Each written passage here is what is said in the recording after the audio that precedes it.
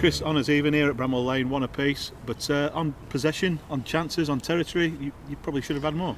Yeah, I thought so. I know I'm going to be biased, but yeah, I thought we deserved more. And I just said to the lads in there, I think it's been a common occurrence, you know, take the QPR game out of it, you know, the away at Bristol, away at Leeds, and today's we're getting real good positions in the final third, and it's either the last pass or the cross or, you know, the decision to shoot or taking too many touches.